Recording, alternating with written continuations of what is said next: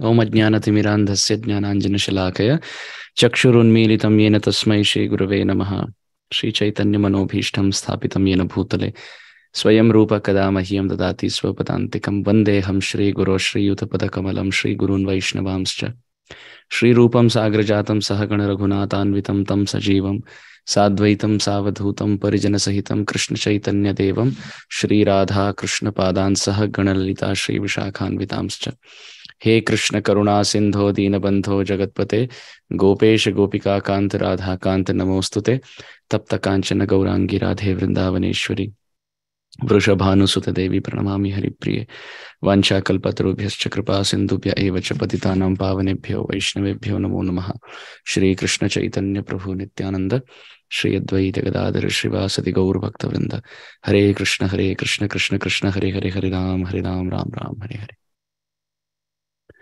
So today we are studying the 6th canto of Srimad Bhagavatam. I would, thank you for the screen share. This is Canto 6, Chapter 5, Text 15. Tatsanga Bhramshitaishwaryam Samsarantam Kubharyavat Tadgatir Abudhasyeha Kim Asat Karma Bhir Bhavet Tatsanga Bhramshitaishwaryam Samsarantam Kubharyavat Tadgatira Buddhasyeha Kim Asat Karma Bhir Bhavet Tatsanga Bhramshita Ishwaryam Samsarantam Kubharyavat Tadgatira Buddhasyeha Kim Asat Karma Bhir Bhavet. Translation and purport by His Divine Grace A.C. Bhaktivedanta Swami Srila Prabhupada. Translation. Narad Muni had also spoken of a man who's the husband of the prostitute. The Haryashvas understood this as follows. If one becomes the husband of a prostitute, he loses all independence. Similarly, if a living entity has polluted intelligence, he prolongs his material life. Frustrated by material nature, he must follow the movements of the intelligence, which brings various conditions of happiness and distress. If one performs fruitive activities under such conditions, what will be the benefit? So we will just comment for like 10 seconds and then we will dive into the purport. So Srila Prabhupada is saying here, if one becomes the husband of a prostitute, he loses all independence. So if one is very closely associated to a prostitute who is not loyal and losing all character, she goes from person to person, place to place, thing to thing, then the husband is only going to have more headache. So similarly, our mind is like a prostitute, because instead of being loyal to Krishna, instead of being surrendered to Krishna, what is the mind and the intelligence doing? Going from person to person, thing to thing, object to object, event to event, circumstance to circumstance. So as a result, the husband, the soul, is only getting more and more trouble. As Krishna says in the Bhagavad Gita, if the mind is controlled, then it's the best friend. If the husband and wife are together, chaste to one another, then they will attain Krishna. And there's peace of mind for both. But if one of them go astray, then it is trouble for both. Both get contaminated, both get frustrated, and there is no long-lasting, everlasting peace. So if the mind, instead of being loyal to Krishna, goes from this circumstance to that circumstance, this person to that person, that event to this event, this desire to that desire, always moving without any loyalty, without any fixity, without any steadiness, then the mind becomes corrupted, the mind becomes polluted, the mind becomes agitated, and the soul suffers. The stay of the soul in this world continues for a long, long time. So that is exactly what is mentioned here. Similarly, if a living entity has polluted intelligence, he prolongs his materialistic life. Frustrated by material nature, he must follow the movements of the intelligence, which brings various conditions of happiness and distress. And if one is acting under such an impure intelligence and mind, what will be the benefit? There's no joy. There's only suffering. It's a long purport. Let's read through the whole purport and then we will start our discussion. Srila Prabhupada's purport. Polluted intelligence has been compared to a prostitute. One who has not purified his intelligence is said to be controlled by that prostitute. As stated in the Bhagavad Gita, Vyavasayatmika buddhi rekeha kurunandana. Those who are actually serious to get Krishna should be conducted by one kind of intelligence. That's called intelligence in Krishna consciousness, which means those who really want Krishna, they must give their mind and intelligence to Krishna. They must work under Shastra. Then the mind becomes, the consciousness becomes purified, and very soon the person can go back to Krishna. Otherwise, what happens? Bahu shakha yanantascha buddhayo vyavasayin. One who is not fixed in proper intelligence discovers many modes of life. Thus, involved in material activities, he is exposed to different modes of material nature. What do the different modes of material nature mean? Sometimes one feels like giving charity. Sometimes one feels like stealing. Sometimes one feels like collecting more money. Sometimes one feels like, oh, I am so happy. Sometimes one feels like waking up early. Sometimes one feels like going off to sleep. Sometimes one feels like criticizing others. The very next moment he feels like, no, I should not criticize anyone. Then next day he says, but till when can I tolerate? I must speak up. If I don't speak up, well, I'm not criticizing. I'm speaking the truth. And then we will justify all our activities. These are the different modes that we work through. Either we are in Sattva Gun, sometimes thinking, from today, I will eat simple food. And the very next day in the afternoon, pav bhaji or pizza, or, it's too early here in the Eastern time zone to speak these things. But nonetheless, the eternal hunger of the soul continues. So one time in Sattva Gun, we feel, from today, I will eat only Bhagavad Prasad and I will keep it very simple. The very next moment we feel, today is the last day. From tomorrow, I'm going to be a changed person. And sometimes we are too lazy and in Tamogun even to take that call. So, okay, whatever comes like Avadut Brahman, I will accept whatever Krishna sends me. So in this way, because of impure intelligence, we are working through different modes. And now we continue in the purport. And we are subjected to various kinds of so-called happiness and distress. We must note that when acharyas speak, every sentence is very deep. Every sentence is very deep. So in a purport, it's not like I just, continue reading, even if I don't understand. We pause and we read line by line and then we think about it. When our spiritual master speaks something, when Srila Prabhupada speaks something, when we read anything that the acharyas give, every line has weight because they are guru. They are not laghu. They are not light. Guru in Sanskrit, Laghu and Guru are syllables, basically. Lighter syllables and heavier syllables. So he who is Guru, Jagat Guru, imagine how much weight will be there in every word that he speaks. Srila Prabhupada's godbrother, Srila Sridhar Maharaj once said that it takes millions and millions of lifetimes for us to realize the depth of one sentence that the Acharya speaks. Like, for example, if Prabhupada says there is no pleasure in this world, we may read it, we may hear it, we may even speak it, but the day when we actually realize it, it's 100 lifetimes gone. And then we are convinced that there is no pleasure in this world. And there's true pleasure only in the service of Radha and Krishna. So in this way, let's continue reading. If a man becomes the husband of a prostitute, he cannot be happy.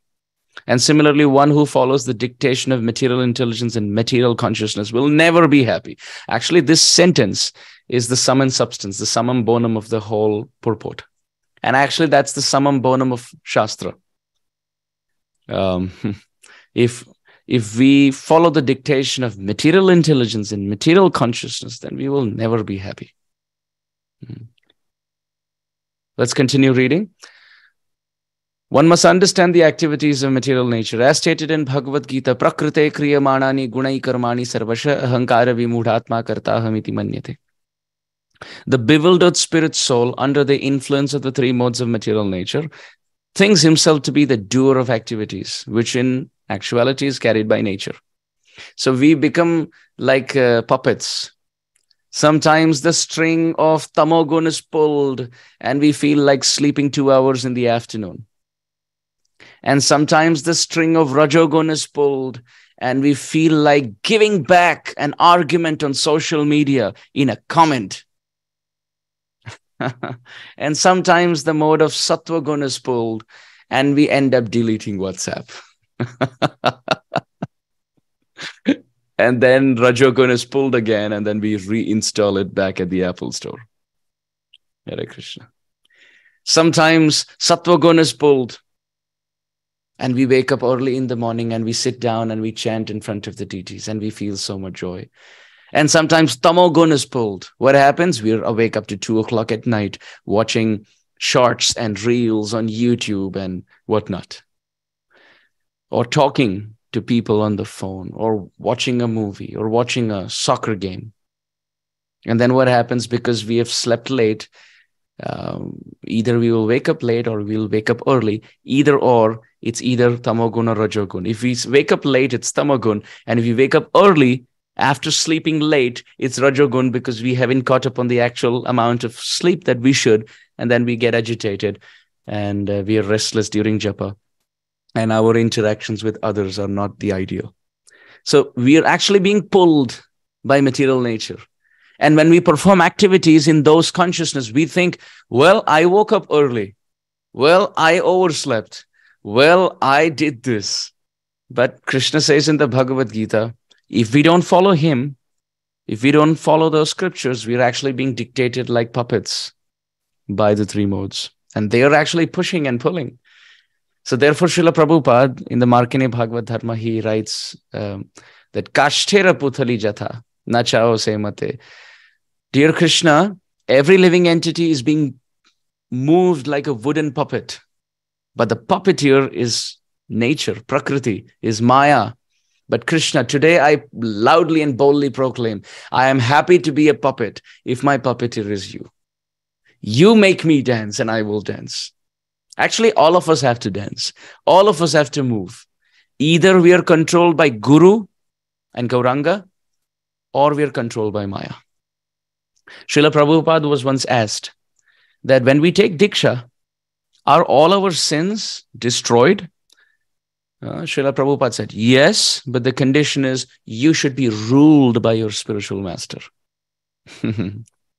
If we are ruled by our spiritual master, which means if Guru Tattva say in their class, move left, we move left. Even if our heart, even if our intelligence, even if our senses push us right, we move left. Left wing. And even if our Shastra says move right, and if our senses move left, we still move right. So we all must surrender. If we are ruled by our spiritual master, only then all our sins are taken away. Srila Gaur Govinda Maharaj said, disciple means discipline. Guru Karanadharam. Guru becomes the Karanadhar. He is holding the ear of the disciple. And if the Guru says sit down, means sit down. If the Guru says stand up, means stand up. And Srila Gaur Govinda Maharaj would sometimes demonstrate that in the class. And he would say, stand up, sit down, stand up and sit down. And the brahmachari would stand up and sit down. And he would say, yes, if you're ruled by your spiritual master, Guru Karanadhar, then Maya cannot touch. Otherwise, we are like stray dogs. We have no master. And then when we don't have a master, Maya loves to rule over us. She becomes the master. And then when she becomes the master and we become her servant, then there's only distress. You can think about it. With fire, you can do so many things. You can cook, right? You can heat up water. You can do so many things for bathing, etc. But with smoke, there's only suffocation. There's only irritation. So the fire is the internal energy, Radharani. It's creativity. It's joy. And smoke is the external energy. Maya, there's only distress. So if we take shelter of the external energy, there's suffering. And moment to moment, if we take shelter of Radha and Krishna, and then there's joy. So we want to reread that one sentence that Srila Prabhupada makes. Can we move up on the purport, please? Yeah. If a man becomes the husband of a prostitute, please note here, the prostitute referred to is the mind. which is not fixed at the lotus feet of Krishna, who is our husband, but moving all over the place for joy, then that soul cannot be happy. So the husband here refers to the soul. Cryptic language is being used. Please note, the husband here is the soul. The prostitute here is the mind, which is uncontrolled. So similarly, one who follows the dictation of material mind, intelligence, and consciousness, that person cannot be happy. Okay, let's continue reading. Yeah. Although one follows the dictation of material nature, he happily thinks himself the master or husband of material nature. Scientists, for example, try to be masters of material nature life after life, not caring to understand this supreme person under whose direction everything within this material world is moving. Trying to be masters of material nature, they are imitation gods who declare to the public that scientific advancement will one day be able to avoid so-called control of God. In fact, however, the living being unable to control the rulings of God is forced to associate with the prostitute of polluted intelligence and accept various material bodies. How merciful is this section? This is amazing, really amazing. Because if you see scientific development, again, nothing wrong against science. Science is wonderful. Jnana and Vijnana are actually the energies of the Supreme Lord.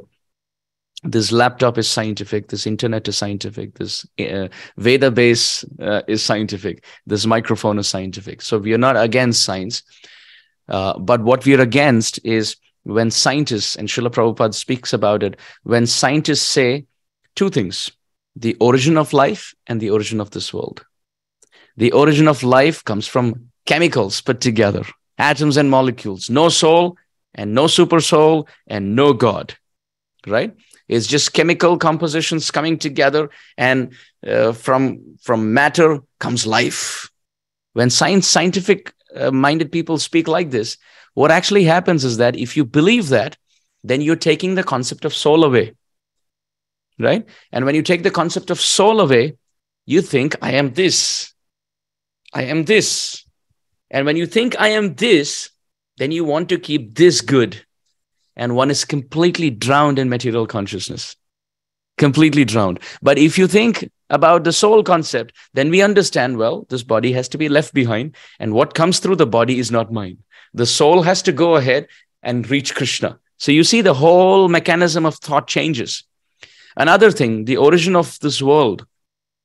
If you understand that there is a supreme being who has created and who is Upadrashta, Anumanta, Bharta, Bhokta, Maheshwara, as Krishna says, I am the overseeing superior. When we understand Krishna is watching us, then when we do something good, we are happy. And when we do something bad, we break regulative principle, we break the injunctions of the Shastra, then we know that, well, I have to pay a price. But when we take that controller away, when we take that overseer away, I can do whatever I want. And there's nobody to control me. So the person becomes reckless and without any binding, without any noose, becomes like a uncontrolled animal. So he doesn't think he's the soul. He's convinced he's the body, and he has taken the super soul away, which means there's no next birth, which means there's no suffering. You can eat meat and you're not going to become an animal. You can skin animals alive and create leather, and there's no problem, absolutely. I am not answerable to anyone. I can pollute any boy, any girl. I can enjoy anything in this world. I can dump any intoxicant into my body. It doesn't matter. Don't let others tell you what to do. Follow your mind. And then there are motivational speakers who speak like that. Do what your mind says. Well, the mind is corrupted. The mind is polluted. The mind is taking us all over the place. So this is why Srila Prabhupada talks so heavily against atheistic scientific people, not against science in general. Sripad Bhakti Swarup Damodar Maharaj was a PhD in physical organic chemistry from Irvine University, California. University of California at Irvine, right? And this was back in the 70s. He had a PhD. And he told Srila Prabhupada, can I just leave this and study Srimad Bhagavatam? Because I heard in your class, there's no need to be a scientist. Srimad Bhagavatam is the greatest science. Prabhupada said, no, I said that for others, not for you. You finish your PhD. and you help me break the teeth of the atheistic scientists. Hare Krishna. And then we can see Sripad Bhakti Swarup Damodar Maharaj, all his life, with a sannyas, spiritually as a sannyasi, and materially with so many publications, so many research, contacts with so many scientists. He would meet scientists. So he was like the best Vaigyanik Rishi.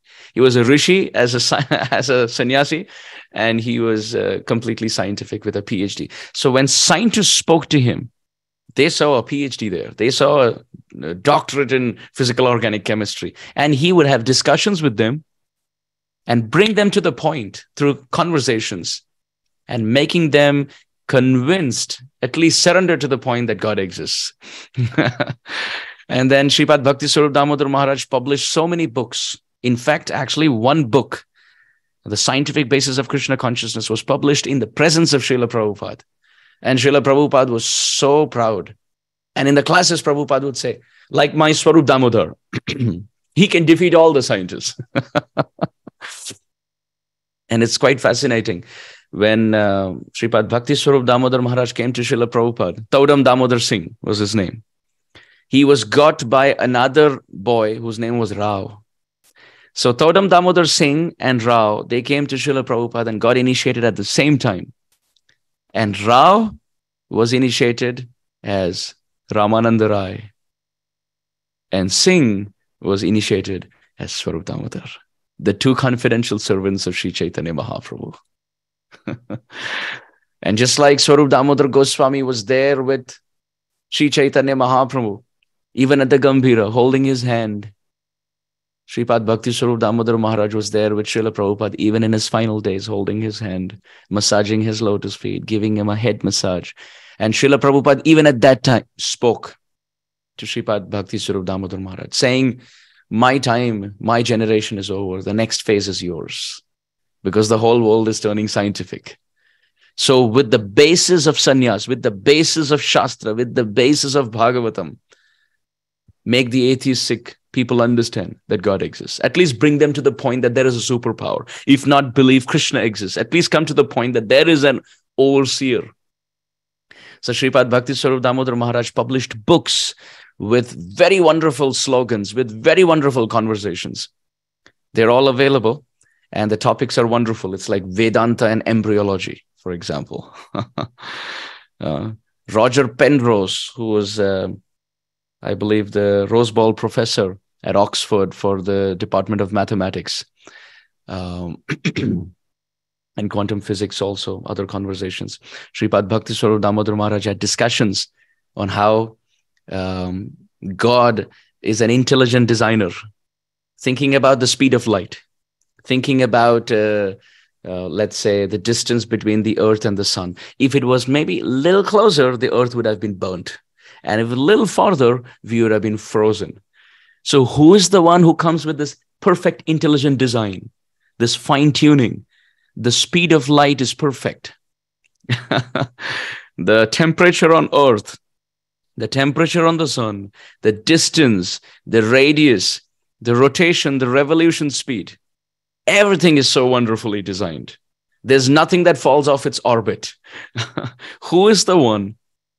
Or how is it possible through a bang, all of this is created and it continues to exist? It's not, you never hear there was a bomb blast at this railway station and a new platform was created. You will never hear something like that. It sounds funny, right? There was a bomb blast somewhere and a new airport was created. Now, that sounds funny, but scientifically, the scientists prove that there is a big blast and everything came into existence and everything is floating from all times to come. So what's actually happening is you want to enjoy Krishna's property. You want to enjoy Krishna's world. You want to enjoy Krishna's resources and kick Krishna out of the window. Now that's horrible. A child who wants to live in the home and kick the parents out can never be happy. Can never be happy. Instead, understand that this belongs to the parents and we are actually blessed and grateful for what they have given us and love and serve them and then share the resources. That's happy life. So that's exactly what Prabhupada is saying. Let's read this point of the purport again.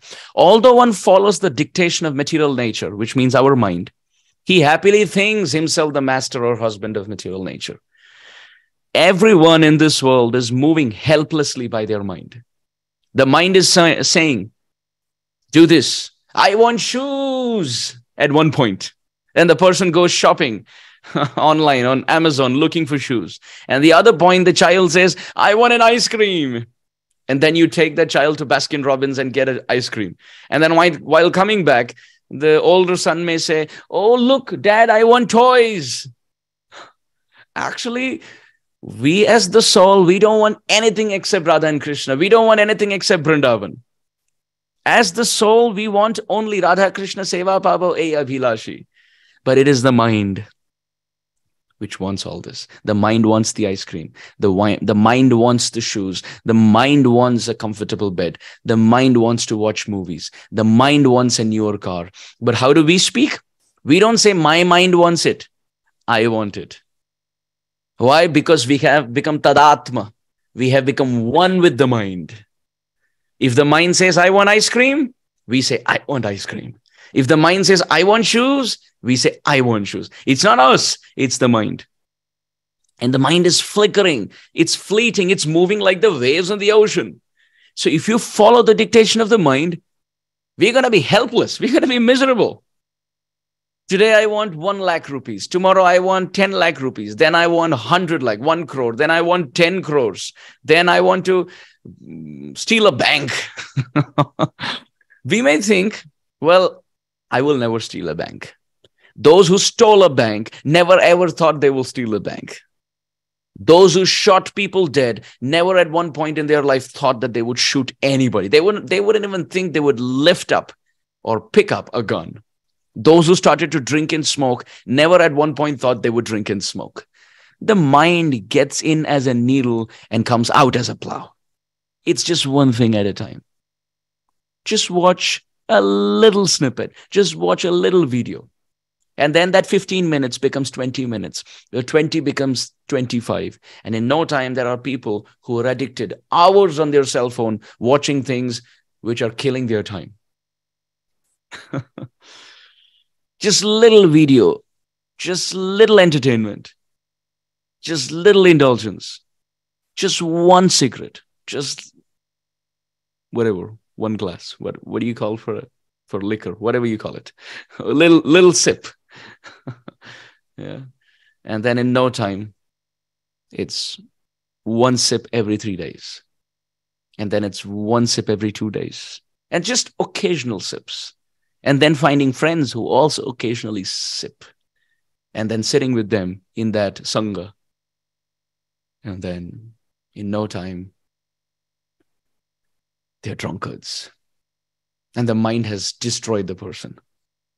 So the mind is actually a sabotager. You know what sabotaging means? A sabotager is someone who proves to us they're actually on our side. And their only purpose is to destroy us. Like imagine if there is someone, let's say India and Pakistan, let's say, for example, are having a Kargil war or something, and if there's someone from India or someone from Pakistan crossing over the other side and acting as if they are actually that side, someone from India going to Pakistan, acting as if they're a Pakistani, someone from Pakistan coming to India and actually acting as if they're an Indian, but their only purpose is to be a spy, take all the details out and destroy the camp. That's what a mind does. We think our enemies are outside. We think my brother is not favorable, my wife is not favorable, my children are not favorable, my spouse is not favorable, my parents are not favorable. We think like that. But trust me, those decisions are made by the mind, who is our worst enemy. He is the enemy sitting inside, pointing fingers at others and destroying us further, making us fall to fault-finding, blasphemy, criticism, and makes our life a bigger hell. So we have to spot that the enemy is not outside. The enemy is within. And we'll speak more. Let's read through the remaining part of the purport, and then we'll speak more about the mind being the sabotager. So, although one follows the dictation, yes, we read that. Scientists, for example, try to be the masters of material nature, life after life, not caring to understand the Supreme Person, under whose direction everything within this material world is moving, trying to be masters of material nature. They are imitation gods who declare to the public that scientific advancement will one day be able to avoid the so-called control of God. It's never happened. It's never happened. Werner Heisenberg, who gave the uncertainty principle in science, he very famously remarked, when you take your first sip from the glass of science, you're convinced there is no God. But as you keep sipping on that glass, in the bottom of that glass, you see God waiting for you with open arms to embrace. I repeat, when you sip the first sip from the glass of science, you're convinced that there is no God. But as you keep sipping, you see on the bottom of the glass, not glasses, but a cup, a glass, God waiting for you with open arms to embrace. When Max Born, one of the fathers of the atomic theory, was interviewed, he said, in the atom, I saw the greatness of the creator and the creation. There's a point that we can go with science beyond which we say, well, that's all I can do. Even doctors, that's all that I can do. Now you pray. There's a level till where human intervention can continue. After that is Paraprakriti. After that it's the divinity. What can we say? Because it gets subtler and subtler and subtler.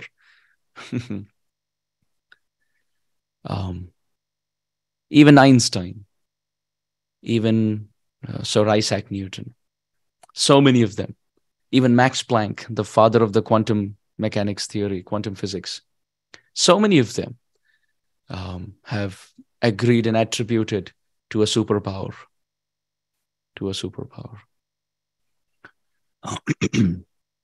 In fact, however, the living being unable to control the rulings of God is forced to associate with the pursuit of polluted intelligence and accept various bodies. Why accept various bodies? Because with this corrupted mind, we will do so many activities. Some of them are good, some of them are bad. Some of them are favorable to Shastra, some of them are not. So as a result, now you get some punya for accidentally following Shastra, and you get some papa. Punya means pious activities and papa means sin. And we have to bear both reactions. We have to suffer for them, either enjoy or suffer. And for that, you need a body. So there's another body that is created. And there you enjoy the pious activities and you suffer for the sins. Because they're material activities, for any pious material activity, there'll be joy. And because it's a material sin, for any sin, there'll be a material suffering. And because it's material joy or material suffering, you need a material body. And in this way, Prabhupada says, one continues to accept various material bodies. And there is no liberation. Sometimes like a dog, sometimes like a bird, sometimes like a tree, sometimes like a demigod, sometimes like a human. But there's no way out without taking shelter of Krishna. It is described in the Shastra that Muktim Pradata Sarvesham Vishnu Reva na Samshaya. Mukti only the Supreme Lord Shri Hari can give. But for that you have to do bhajan. For that you have to have faith. For that you have to follow Shastra. For that the mind has to be controlled. As stated in Bhagavad Gita, Purushaha Prakritistohi Bhunkte Prakriti Jan Gunan Karanam Guna Sanghasya Sadasat Yoni Janmasu. The living entity. So whatever we have discussed, that's the essence that we see. The essence of that is found in this verse of the Gita. The living entity in material nature thus follows the ways of life, enjoying the three modes of nature. This is due to his association with that material nature. Thus he meets with good and evil amongst various species. If one fully engages in temporary fruitive activity. What does fruitive activity mean? Fruitive activity means those activities that we perform with a desire of a fruit. Fruit means some desire. कुछ प्राप्ति के लिए हम करते हैं ना, कारणेन विना कार्यम न कदाचन विद्यते. Shastra says without a karan, without a reason, no activity is performed. Even if you have to walk to a pharmaceutical, like a pharmacy store, there is a purpose why we do that. right? If we stop at the traffic lights, there is a purpose why we do that. If we put on our wristwatch, there is a purpose why we do that. So karanena vina karyam na kadachana vidyate. Nobody ever does any activity without a reason. And when the mind is corrupted and polluted, the reasons are also erratic. The reasons are also faltu, as they say in Hindi. This is baseless. And then when we follow them, the activities are also, not high class. And those are called fruits of temporary activities. And they don't solve the real problem. What profit will he gain? End of purport. Such a wonderful purport, right? If we actually think about it, this one purport can save us from repeated birth and death. One purport. So actually the mind is a sabotager. The mind destroys us when it's contaminated, when it's not purified. The mind destroys us. And we can give a couple of examples for that. Think about Duryodhan. Think about Duryodhan on one side and Yudhishthir Maharaj on the other. Now, if we ask, what do we want to become? Do you want to become Duryodhan or do you want to become Yudhishthir? Everyone will say, yes, I want to become Yudhishthir. But if you see the life of Duryodhan, the life of Yudhishthir Maharaj, everything that we work hard for in this life, everything that we aspire for in this life, Duryodhan had it. Duryodhan had money. Duryodhan had good clothes. He had good food. He had good prestigious position in society with a lot of people serving him, ministers fanning him, subjects saluting him. He had everything. But still we say he was a wicked person. Why? Yudhishthir Maharaj had nothing. No proper clothes, no proper home. He is banished into the forest, exile, incognito, houses set on fire. Children are attacked with deadly weapons. Brother Bhimsen is administered poison. Wife Draupadi is almost disrobed in mid-assembly. Older brother Karna is let to flow by the mother at childbirth in a basket. What is that thing that Yudhishthir Maharaj did not suffer? But still we consider him to be the best. And we consider Duryodhan to be the worst. Why? When we think about it, there's only one reason why. Duryodhan had controlled everything around him, but he failed to control one thing, that is his mind. And his mind made a big fool of him. He was not a Maharaj, he was a Raja. Raja means those who control all other directions outside. They can fight and defeat territories outside. But our spiritual masters, we say Maharaj, right? Swami Maharaj, we say A.C. Bhakti Vedanta Swami Maharaj, Prabhupada. Why our spiritual masters are called Maharaj, not Raja? Raja are those who control directions outside. But Maharaj are those who are ready to control the environment within. They have defeated the mind. They have defeated the mind. One time, Alexander the Great, he came to one place to have darshan of a sadhu. And because he was aristocratic, he didn't go into the hermitage of the sadhu. He sent his minister. He said, go and tell that sadhu that I have come. So the minister went inside the hermitage of the sadhu and said, the great Alexander is here. The sadhu said, the great who? The minister said, Alexander the Great, he's here. The sadhu said, well, go and tell him I'm busy. The sadhu was sitting meditating. Go and tell him I'm busy. So the minister came out and told Alexander the Great, the sadhu said he cannot see you because he is busy. Alexander the Great said, busy for me? Does he know who I am?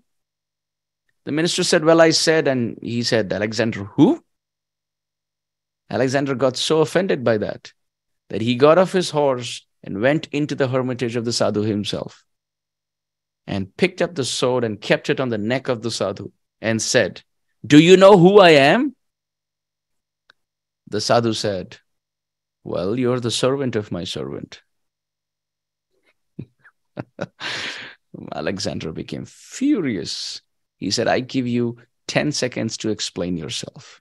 If not, your head is going to be chopped off. The sadhu said, very simple. My servant is the mind. And that mind is your master. So you are the servant of my servant. I control my mind, but your mind controls you.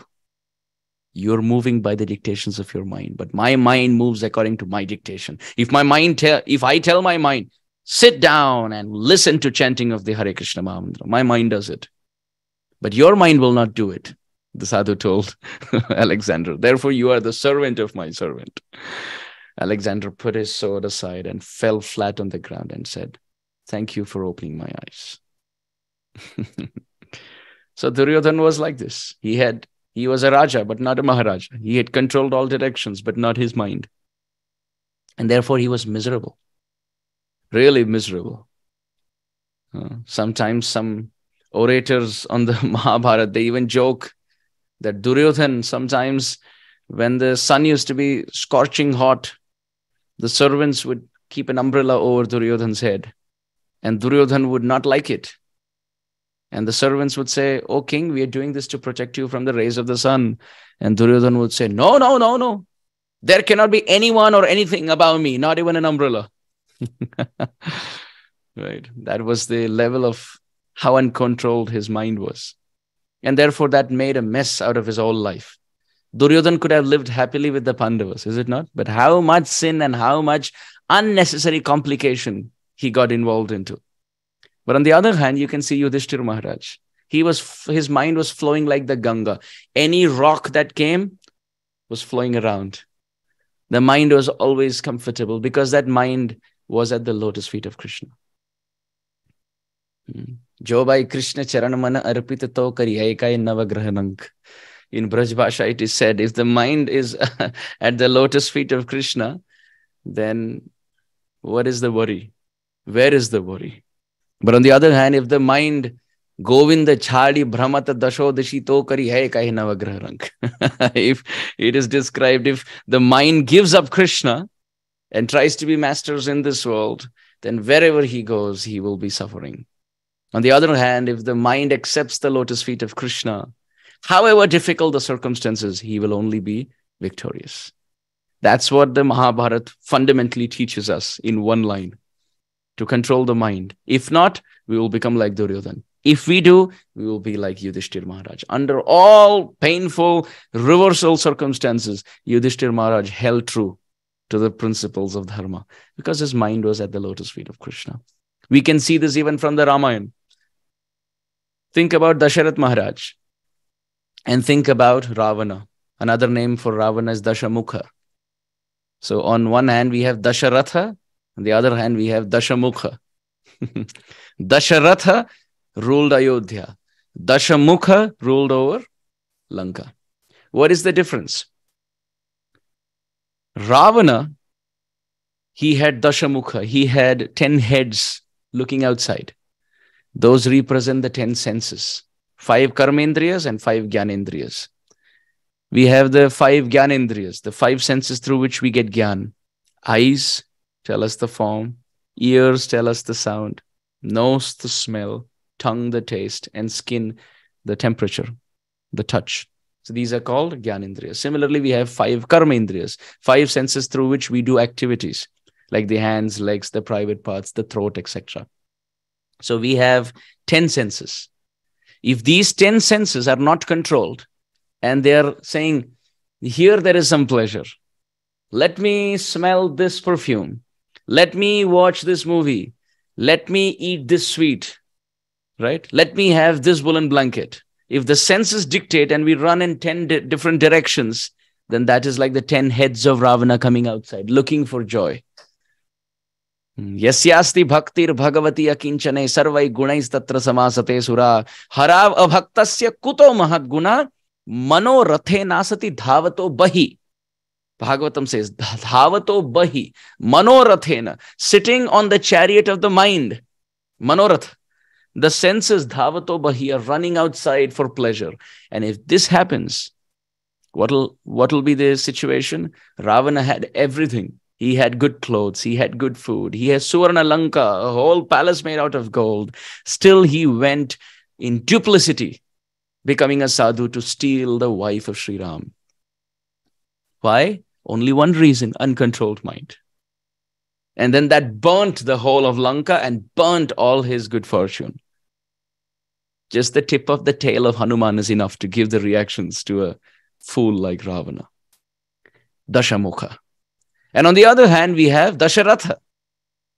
What does Dasharatha mean? Ratha means chariot, but it also means senses. So he could either move his chariot in 10 directions, or he on his chariot could fight 10 other chariots.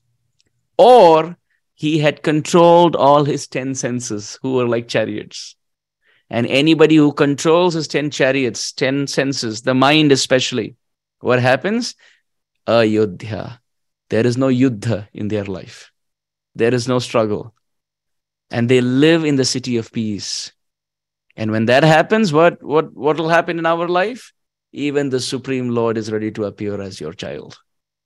Hare Krishna. Sri Ramachandra Bhagavan ki jai. So if the mind is controlled, you can see Yudhishthir Maharaj, you can see Dasharath Maharaj. And if the mind is uncontrolled, you can see Duryodhana in the Mahabharata and Ravana in the Ramayana. If the mind is controlled properly, then the example given is like having an umbrella on a rainy day. It's raining, it's pouring, everyone's getting wet, but you're not getting wet. We can't stop the rain, but we can pull up an umbrella. And by that, what happens? We are protected. So circumstance in our life, what happens to us in our life are like raindrops. We can't stop. When there's a flood in Mumbai, we can't block the clouds. When our prarabdha, our reactions come, there's no way we can reverse them. We can stop them. But then by having an umbrella over us, even if it's raining distress, we are not touched by it. Why? Because the umbrella of the mind is at the lotus of Krishna's feet. Krishna is protecting us. Instead of seeing it as a problem, you will see it as Krishna's blessing. You will see it as an opportunity to follow Shastra. However difficult the circumstance may be, our vision will change. Drishti se srishti banti hai na? Drishti. Just by our vision, the world changes. In the most painful circumstance, in the most difficult circumstance, the person will seek courage and inspiration from the lives of our acharyas and see it as an opportunity. Thank you, Krishna. You've given me an opportunity now to sincerely follow the instructions of my Guru Maharaj. So one doesn't see problems at all. One sees opportunities. One sees situations as Krishna's blessings. Another example that can be given is, imagine walking a path full of stones, but fortunately you have shoes on. Does it matter how many stones are there? Doesn't matter. You can even run on that path because you're wearing shoes. You're wearing shoes. So if the mind is controlled, if the mind is at the lotus feet of Krishna, and if you have Krishna consciousness, if the intelligence is purified, then it's like wearing strong shoes. And how many ever stones come on our path, you can actually run on them without getting hurt. Because any problem that comes in our life, we can overcome. Because now we are having the shoes, the controlled mind at the lotus feet of Krishna. But for that, what do we have to do? We have to chant very sincerely. We have to read Shastra very sincerely. We should be under the discipline of a superior Vaishnava. And we should not criticize anybody. When someone is doing something good, they are teaching us what should be done. And if someone is doing something bad, they are teaching us what not to do on the path of bhakti. So they're all gurus. We don't have to follow their example, but they're gurus by personal. Those who teach us by personal example are called acharyas, is it not? So those who by personal example teach us the good things, they are the heroes. And then those who teach us by personal example what not to be done, they are the anti-heroes. So you have the heroes and you have the anti-heroes. You have the heroes who teach us what to do, and you have the anti-heroes who teach us what not to do. And in this way, we are learning from everyone. We don't criticize anyone. देखो वो माता जी ने ऐसे कहा, देखो वो प्रभु जी ऐसा कर रहे हैं. नहीं, वो माता जी ने ऐसे कहा, मुझे बता रही है कि मैं ऐसे अगर करूंगा या करूंगी तो मेरा पतन होगा. She is teaching me through example. He is teaching me through example that if I do this, then I will go astray on the path of bhakti. Therefore, thank you, Krishna. Life is too short for us to commit all the sins and learn from all of them, to make all the mistakes and then learn from all of them. Life is too short. So therefore, Krishna is very kind. He's making different people do so many mistakes, so that when we are walking on the journey of life, if we just keep our eyes and ears open, we can learn from people around us what should not be done to get Krishna. So everything is nice. To control the mind, which is called mana, we need a mantra.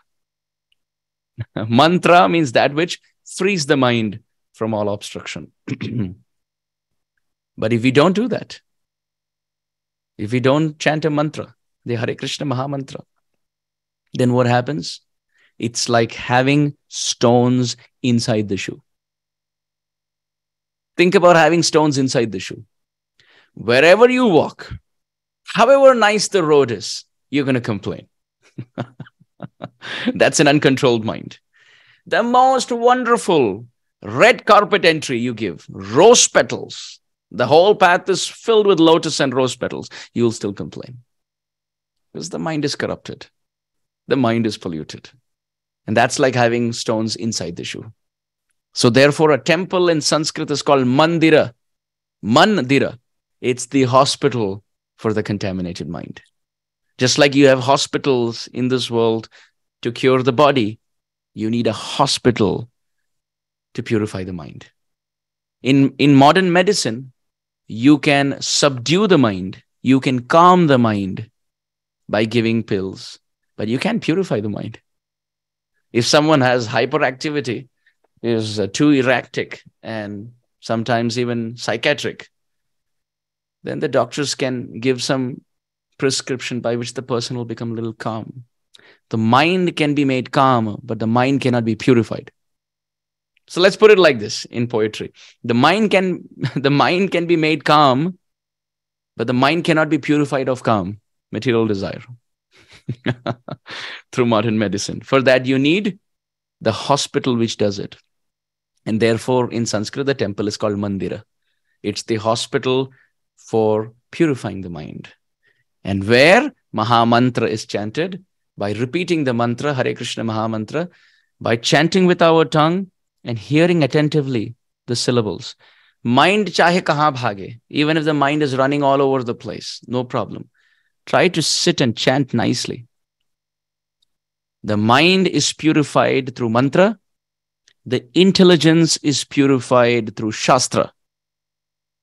When you study Shastra, when you memorize verses, when you hear Krishna Katha, intelligence becomes sharp. Viveka Buddhi becomes sharp. The mind is purified through mantra. The intelligence, the Buddhi is purified through Shastra. Senses are purified through Prasad. And ego, false ego, is purified by serving the Vaishnavas. Hare Krishna. If we don't serve the Vaishnavas, we will continue to be, I am this, I am that, I am so great. The pride will continue. So mind is purified through mantra, Hare Krishna Maha Mantra and Japa and Kirtan. Intelligence is purified by studying Shastra, reading Prabhupada's books and studying. Senses are purified by only accepting Krishna Prasad, Bhagavat Mahaprasad. And false ego is purified by humbly serving the Vaishnavas. If we follow this principle, then we can see that life becomes very blissful. Every single day is a festival. Bhavotsavena bhajatam rasa kamadhenum.